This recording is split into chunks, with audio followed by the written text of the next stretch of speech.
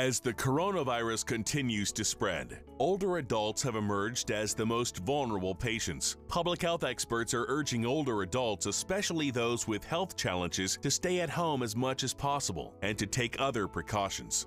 For all of us who are older than 60, I think it's still a very good idea to wear a mask in public. There's the issue of the shield. Shields are very effective.